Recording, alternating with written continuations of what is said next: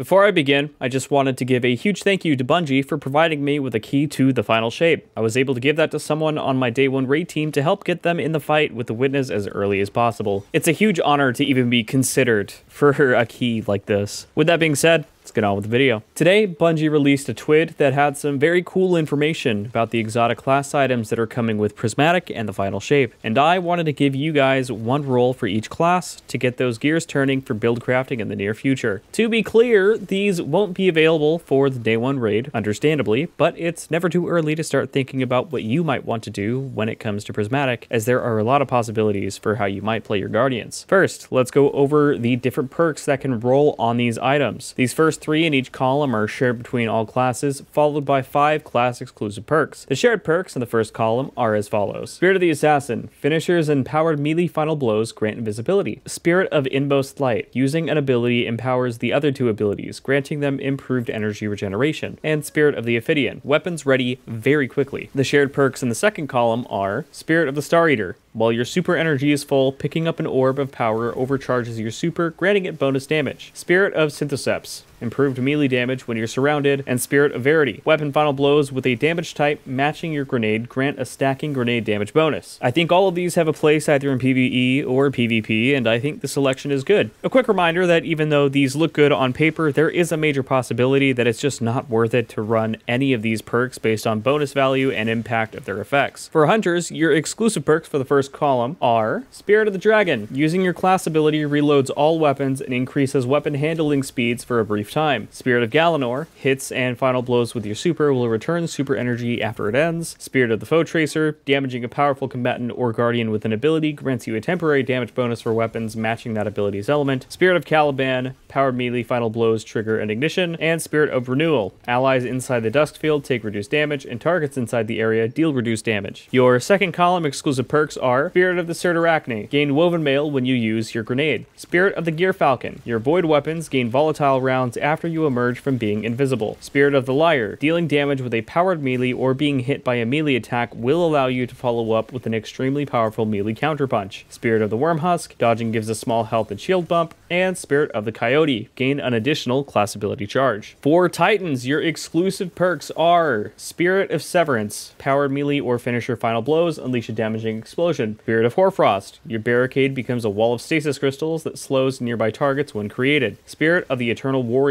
Gain a damage bonus for weapons matching your super's element when your super ends. Spirit of the Abeyant. Improves Drangir's Lash. Drangir's Lash projectiles track targets more aggressively and travel further. Spirit of the Bear. Move faster while guarding with the Unbreakable Shield. Damage blocked with Unbreakable is converted to super energy. That's your first column. Here's the second column. Spirit of Contact. Damaging a target with a powered melee causes all nearby enemies to suffer lightning strikes and become jolted. Spirit of Scars. Final blows with weapons that have a damage type matching your super's element create a burst of healing around you that grants allies restoration. Spirit of the Horn. Your barricade unleashes a blast of solar energy that scorches enemies. Spirit of Alpha Lupi. Generates a healing pulse when barricade is activated. And Spirit of the Armamentarium. Gain an additional grenade charge. And for Warlocks, your exclusive perks are, in the first column, Spirit of the Stag. Your Rift provides damage reduction to ally guardians standing in it. Spirit of the Filaments. Casting an empowered Rift will grant you Devour. Spirit of the Necrotic. Damaging combatants with your melee poisons them. Defeating a poisoned enemy spreads the corruption. Spirit of Osmiomancy. Your grenades recharge quicker on hits. The Seeker spawn from Cold Snap grenades travels further. Spirit of Apotheosis. Temporarily gain greatly increased melee and grenade regen after your super ends.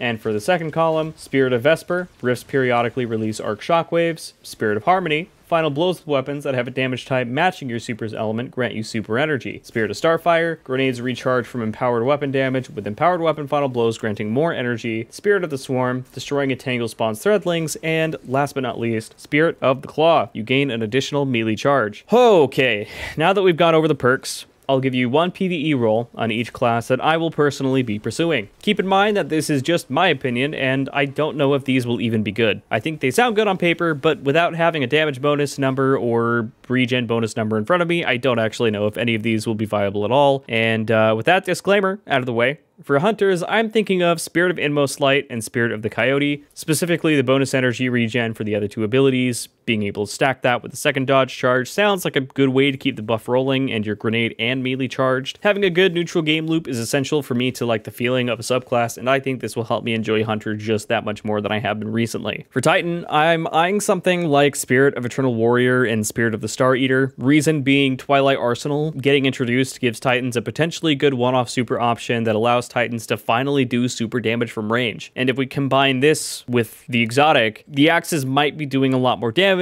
Plus, once you've thrown the last axe, you should be able to proc bait and switch and mag dump edge transit or another void weapon for the damage bonus and profit? Question mark? I mean, of course, this is all highly theoretical and could come crashing down if either Twilight Arsenal doesn't perform or the damage bonuses are shit. You know, it may just not be worth it compared to other exotic or super options. So take it with a grain of salt. This is very early on before we have anything. Just keep that in mind. For Warlocks, I'm thinking of farming Spirit of Osmiomancy and Spirit of Verity. Do you like grenades? Well, from the looks of things, you're going to be generating a lot of them with this combo. By just using grenades and getting weapon final blows with the same energy type as your grenade, you'll be recharging your grenade energy very quickly, letting you pepper the battlefield with your grenade of choice. But that also begs the question, do you just want to use Sunbracers? Like, that's a very good question. Like, if you want to use prismatic and throw out like vortex grenades or whatever, like that works too. Like, with all three of these, I just don't know if the potency in the neutral game is going to be as effective, or the potency in the super is going to be as effective. I think from the gameplay previews that we saw earlier today, I think Transcendence is going to be the major selling factor for Prismatic, given like the crazy ability regen you get from that. But even at that point, I don't know if, you know, your neutral game exotics really matter at that point if you're just going to get crazy regen anyway from Transcendence. Of course, this is all just me speaking into the wind at this point, because we really don't know anything about the actual effectiveness of Prismatic at this point. We don't have it in our hands. So overall, I'm excited. You know, I'm sure there have been some combos that I've overlooked or missed just because, you know, it's very fresh. I'm not an expert at all classes. As another disclaimer, I'm a Titan main. So, you know, if you have a combo that you're interested in that I haven't, you know, mentioned, just let me know. Let me know in the comments below, and I'd love to hear what you're excited to get into in the final shape here. I know there's a lot of good combos here. A lot of the perks sound really cool, and I personally am very excited. If you liked the video, please do leave a like and consider subscribing, as it shows me you do want to see more content like this in the future. And